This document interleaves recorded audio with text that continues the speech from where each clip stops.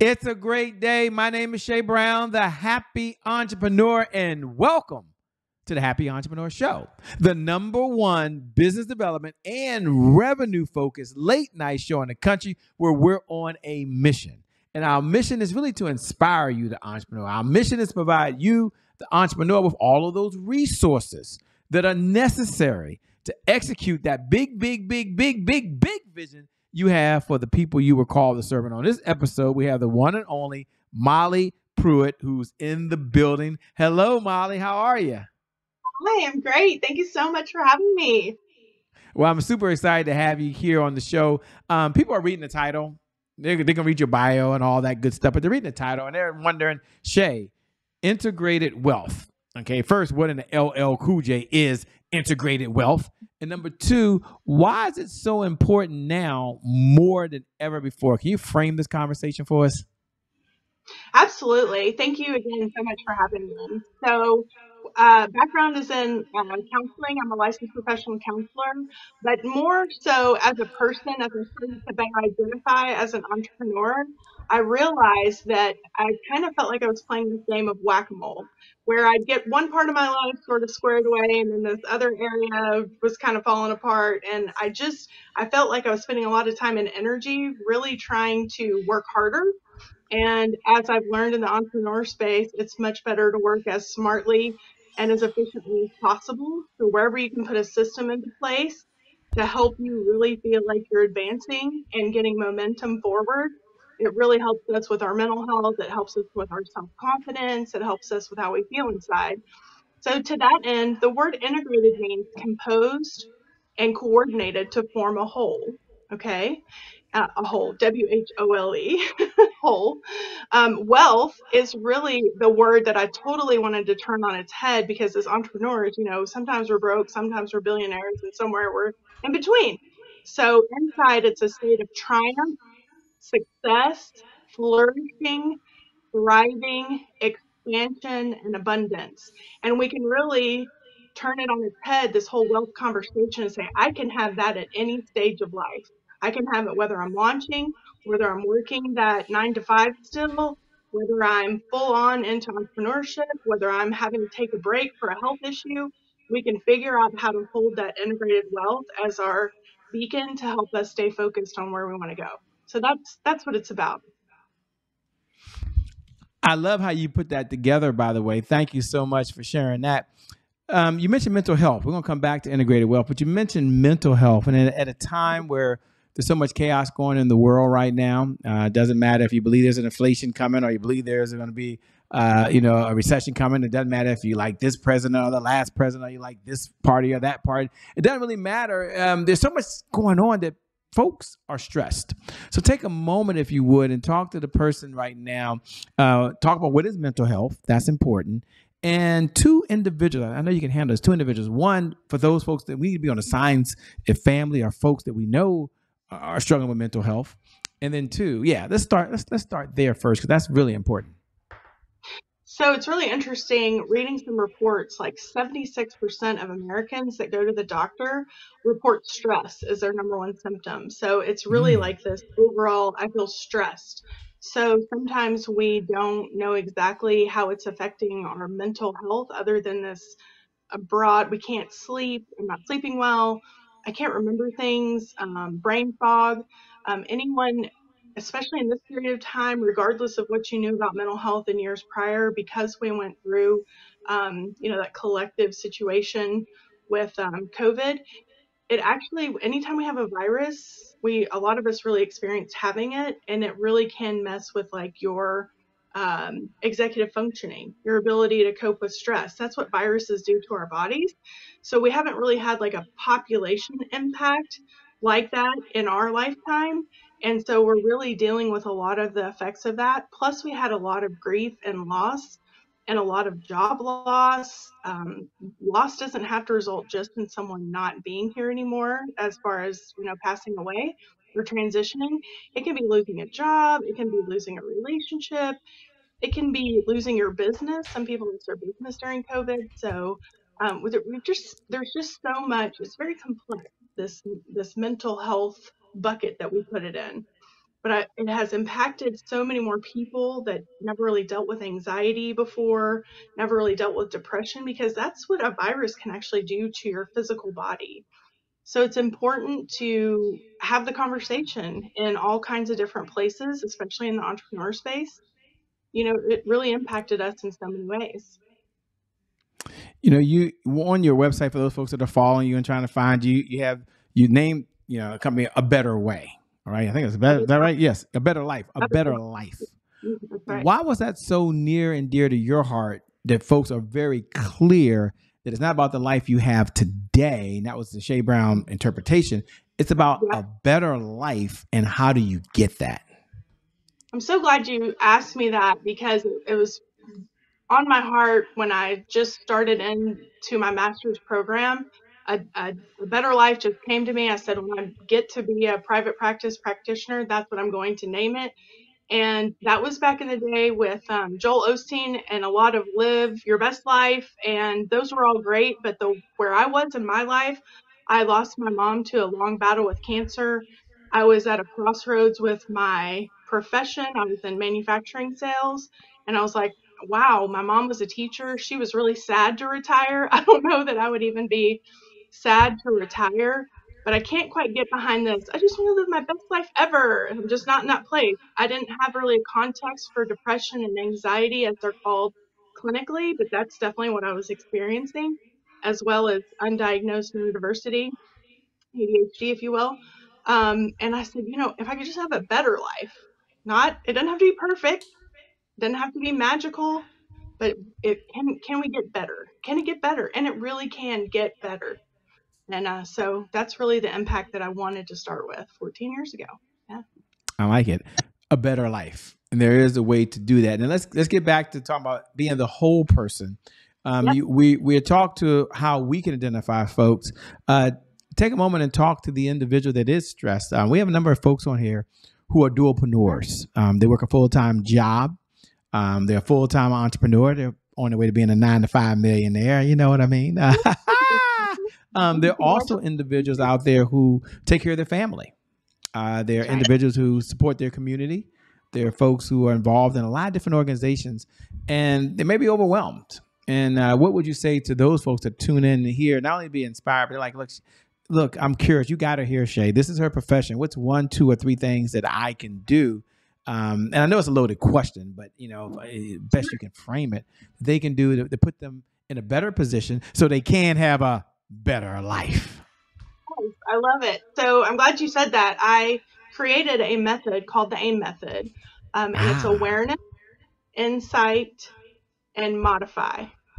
When clients come to see me, they're usually dealing with something that they're not aware is happening, or they know something's happening, but they're not sure why it's happening, or they know what's happening, why it's happening, but they're not really sure what to do about what's happening. So I want to give that to you as sort of a fast pass grounding, a place to go into, okay, what is happening? Why is it happening? And what am I doing about what's happening to get yourself out of that overwhelm? The overwhelm kind of sees everything happening all at once. And again, that can happen from brain fog, lack of sleep, worry, just burnout, really systemic burnout that comes from working the 9 to 5 plus our entrepreneurial positions that continue to shift. So that's a way to get grounded: awareness, insight, and modify. And before you modify, you kind of understand like how you're coping. And then the next thing you can do is add these 4 aspects of your life. So physically, financially, relationally, and spiritually. So what you can do is say like, okay, what's going on in my financial life? Okay, I'm aware that I'm on target to meet my numbers. Why is that working? Because I'm making my phone calls every day. Okay, and how do I need to modify anything about that? No, I'm doing really well. So I'm going to put that in a check mark that I'm on track with my finances. Okay, what about with my health? Okay, I'm aware that I've said that I want to go walking, and take care of myself and burn off a little bit of steam. Why do I want to do that? Because I know it's really important to keep myself moving. What am I doing currently? You know what? I'm booking too many appointments. So I'm not taking the time. I'm putting that on the back burner. So I'm going to modify and I'm going to put that walk first thing in the morning. Not easy. None of this is just easy or really that simplistic.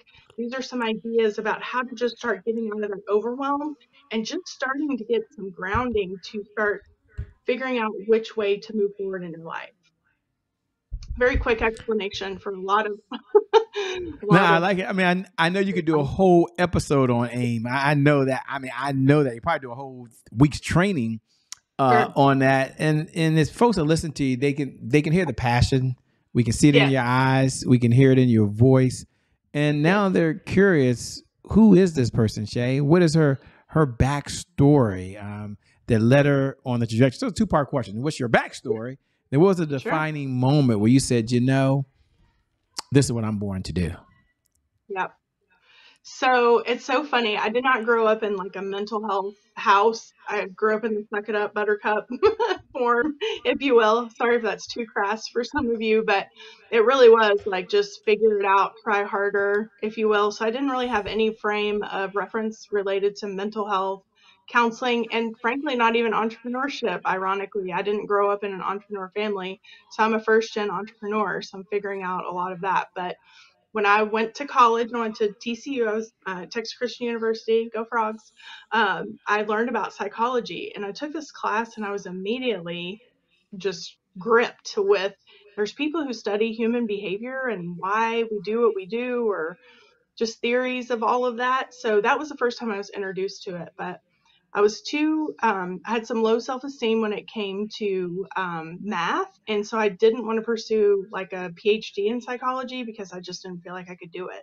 So I went into sales and manufacturing and went about that for 13 years. And I mentioned a few minutes ago that my mom got sick with cancer. I was upwardly mobile with this company. But really, whenever she passed, it was 4 days before my 30th birthday. And I just literally came to a crossroads and said, what do I want to do for the rest of my life? And the answer just kept coming as help people. And the way that came about was, you know what, I'm going to go get my master's in counseling. And then they even said in the beginning of the program, they're like, at the end of this, you'll be a counselor. I'm like, that's hilarious. I don't think I'll be counseling people, but at least I'll understand how to help people better. But it turned out that I went ahead and took a package from the company that I was with and moved into this whole new, I literally leapt forward into entrepreneurship, not really knowing what I was doing, but thank goodness with the support of God, I've figured out a lot of things. And so literally that's my defining moment was, what is your life's purpose? Why are you here? And it was to help people. And the way that it was given to me was through the counseling methodology. So now we're 14 years later and thousands of clients served and hopefully several happy ones. So God, that's so marvelous. Thanks so much for sharing. What do you enjoy most about it? oh my gosh, watching the light bulbs, the ahas, it's really shocking. A couple of things. When I work with couples, I love working with couples. And when I give them like permission to say, like, your family's had their way of doing things, this is your chance. You're not your mom or dad. You're not where you came from. You can be a sum total of them, but you can also decide you and your partner, y'all can decide how you want to do this thing, how you want to move forward. And so it's just you watch eyes light up like, oh, you're right. Not like we need permission, but there's something about like the freedom and like that awareness building. You're like, oh my gosh, you're so right. I could totally do this. Yay. And then there's like such excitement. And then helping people receive compassion and respect towards them. Like there's so many people that just have the brakes beat off of them every day and they come in there and they're expecting to have bad news, and I'm just there like, I can feel your load. I'm sorry that you've gone through all this. I hope you know that that's a lot for a person to go through. And it's just like, wow. Like I just get to witness that. And then people go off and like change their lives and like do massive things and like way more courageous than I am. And it's I've always got chills, and it's legitimate. I'm just so grateful to be able to be in that position, frankly. I know. Thanks for sharing. They're sitting there right now saying, I want a better life. I want a better life. And I want a better life. And I want a better life. I know they're saying that right now. So if you can, if you say, hey, here are 3 steps, 3 things you can do. I mean, ladies and gentlemen, I know you're all at different places, different spaces in life, in your careers, in your business, with your family. But she's going to do the best to say, hey, here are 3 principles that she can share with you in the time that we have, that you can have and live a much better life than whatever it is now. And isn't that encouraging to know that you intuitively, I know you know there's another level, but to actually know that you can get there. And so take out a paper and pencil now, by the way, because you have someone, and this is what she does all day, every day, to serve folks just like you. So through the power of these fiber optic lines, please, Molly, go ahead and share what's 3 things that they could do to help them have a better life. I tell you what, one that just comes to the top of the list is I am resourceful. When you're sitting there saying, I don't know what to do, I don't know what step to take, what is the next move for me? Remind yourself, say the sentence, I am resourceful. And resourceful means I have figured a whole bunch of stuff out. It may have taken me a long time. It may not have been, the right way the very first time. But if I look back and I'm honest with myself, I am resourceful. I figure things out. I'm an entrepreneur. I also work 9 to 5. So like I figure out a lot of stuff. I am a parent. I have figured out how to do this parenting thing. It's not always glamorous, but I am resourceful. If you will give yourself that node of encouragement, your brain, from a neuroscience perspective, will start saying, oh, that's right, I am resourceful. And it'll start pulling up all these images or memories of when you were resourceful, or what to look for, or where to go for support. It's really amazing. When we're in overwhelm, that is a fight, flight, freeze, or fright stress response. We mentioned stress at the beginning of the interview. So you're usually in some kind of stress mode. So everything's floated up. That's where the overwhelm is. Remind yourself, I am resourceful. That would be tip number 1. Tip number 2 is to say, it's called noticing. So what you do is you kind of, let's just say you are dealing with a problem. You actually pretend like, go through the motion of, it may sound weird and you may feel a little strange, but you kind of put it out in front of you. Some people will imagine an object in front of them, or look to the side of themselves and say what do I notice about this situation? So, for example, I'm not really sure if I should do this deal or not, and you go back and forth in your head. Put it over here. Put it outside of you. Some people like to write it down too. And you just say okay, what's going on with this situation? And it gives you a chance to get a little bit of your logic mind engaged when your emotion mind is kind of taking over. So that's tip number 2, noticing. That's what it's called, is noticing. And then number 3 is get support. Get support. Psychology Today is one of my favorite things. It goes across the country. It may even be international. You literally go to psychologytoday.com. I'm not a paid affiliate or anything like that. I refer my clients to it all the time. If you will go to Psychology Today, plug in your zip code, and you will come up with a whole bunch of different providers in your area. Definitely go look there. Go see if you can find somebody. Get support. A lot of times when I say what is it about today that had you pick up the call to reach out for support?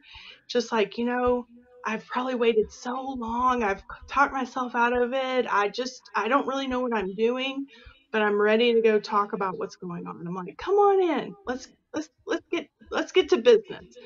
And your therapists that really care about you, life coaches, pastoral care, they're going to say, I'm here. I'm your consultant. I'm here to help you get what you want and what you need. I'm not here to judge. I'm not here to anything. I'm here to help alleviate. I'm here to help you. And that's truly what we're actually called to do. And we really want to do. We like to do. So those I'm are the amazed. Sorry, go ahead. I was just saying those are the three. I hope those are helpful. No, those are very, very helpful. One of the things I admire about you is you mentioned early on that, a lot of this you had to learn yourself. And as a first time entrepreneur in the family, congratulations, by the way. It must feel good. Must feel good. You are the one in the family. You are the one. As Ed Millett likes to say, you're the one. My question to you is, along this journey of life, have you had any mentors that have had an impact to you? It's my favorite question to ask. And now, those that are tuning in every night, I was going to ask this question. You can lean forward. You can lean forward. And for those folks that are new, welcome to the Happy Entrepreneur Show. But the question is, what's one of the mentors that Molly's had that she's taken the lessons from that she can pass on to you? And this is something you can benefit from. You may never meet her mentor. Doesn't matter. But you can take that principle that she has and you can apply it in your life. Thus, you have a better life. That's right. That's so interesting. So in the counseling world, one of the reasons why it's like such a thing is we go through 3,000 to 4,000 hours of training, and we have to have supervision before we're able to support people on our own. And so my very first supervisor, she said, "How is your ego strength?" And I was like, kind of weak, I don't know.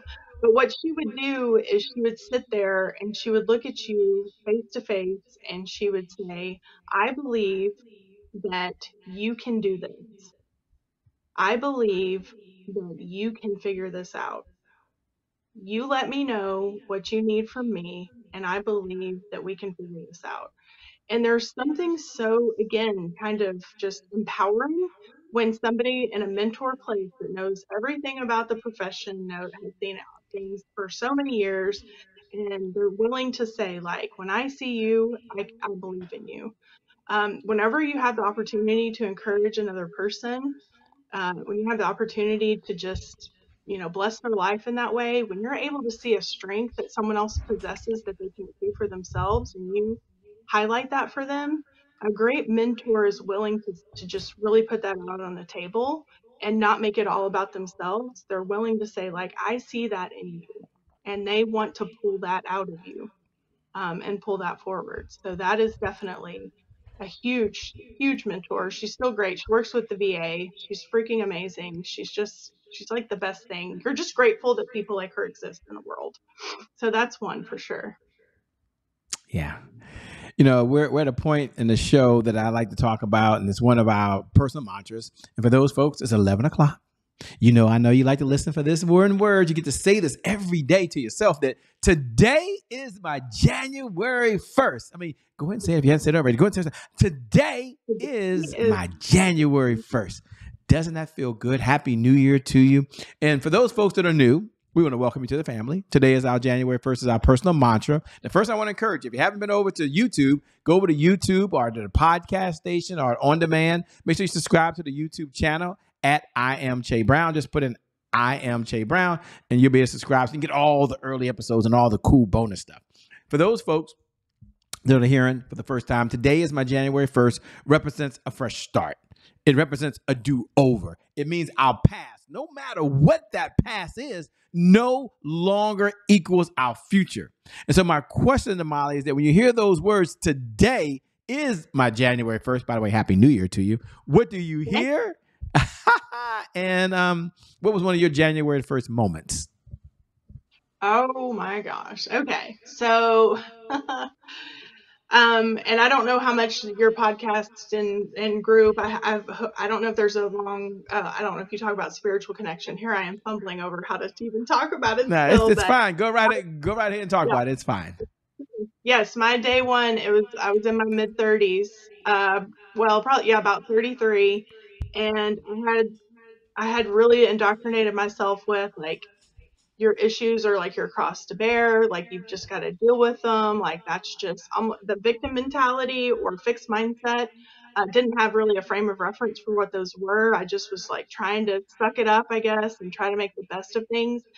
And I just had a massive spiritual download from God that was just like, "No, I got all but abundance. I want you to have a better life too. This better life concept is not for other people only, it's for you as well." And it was just like a massive, literally like tectonic shift in my whole life in perspective. And all of a sudden, all the grief I was carrying, all the low self-esteem, all the bullying and victim mentality stuff that I was still carrying, it released. It was really like absolutely like an about face. It's like he took my shoulders and just like turned them in the correct direction to help me get that momentum to move forward on this journey. And that's when everything really, really, really started moving in a great way and a happy pace for me in my life. Wow, that's incredible. Thanks so much for sharing. Very powerful. Two-part question. Number one, first, I got one question. I'm just curious. What do you do for fun? Like when you're not out doing what you're doing now, like I'm always curious, what do people do for fun? Yeah. So for fun, I am grateful to have my 11-year-old daughter, and she's literally like my bestie. Like I call her sunny side up person. Like I'm kind of more emotional, like what does it all mean and purpose and all this stuff. And she's just like ready to party and super, super happy. So we'll decide on our little girl dates. I'm teaching her about entrepreneurship. So she'll go to work with me and she earns a salary or some income from that now. And then we'll go out and we'll celebrate. And we literally spend the day just like talking and vibing and just like being present.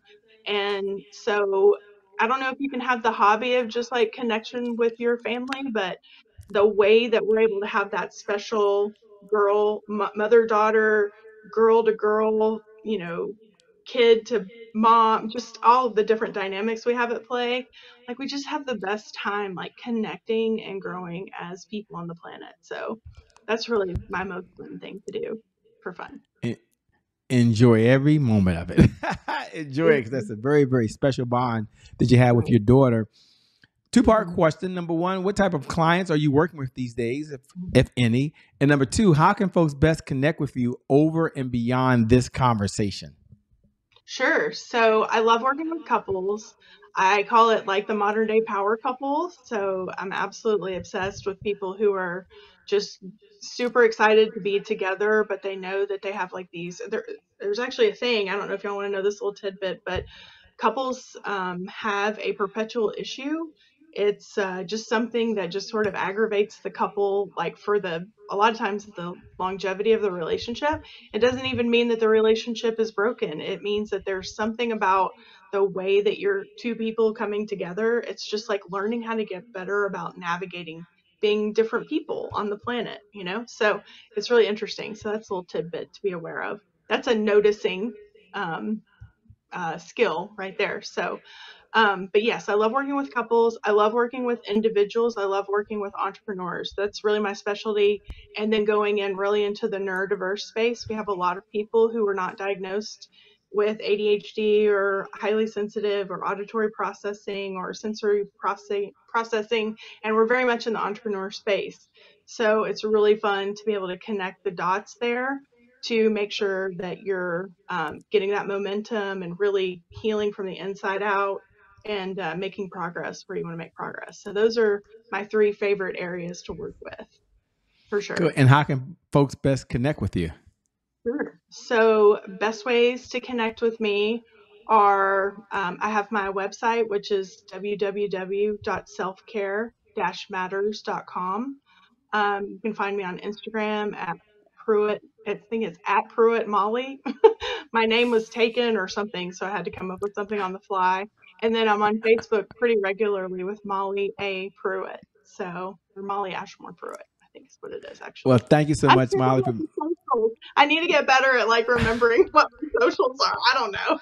And I'm on Psychology Today too. So, but that's just, yeah, you can find me in role places. I'm on LinkedIn that is too. So cool. That is so cool. Find her. With that being said, let me say thank you for being on the Happy Entrepreneur Show. Thank you. Thank you so much for having me. It's such a blessing. And thank you, the viewer. Thank you for tuning in. Thank you for watching every night at 11 p.m. Eastern Standard Time. It's this time that I just love to say these words. It comes from the heart. I hope you can feel my heart. I hope you know what my heart is. If you haven't heard these words today, that you are awesome, that you're truly amazing, you're incredible. You've got greatness inside you. And for that reason, that today is your January 1st. Because of that one reason, that means your best is still yet to come. Your best is yet to come. Isn't that cool? Your best is yet to come. With that being said, my name, in case you forgot, It's Shay Brown, the happy entrepreneur. Make it a great day, everyone. And I promise you from the bottom of my heart, we'll make some good things happen. We connect again next time. Remember this, time is long, life is short. You got to live in the moment. Well, you got to make it count. God bless me. Wish you success. Thanks a lot, Molly. I appreciate it. We're out of here. Thank you all. Peace.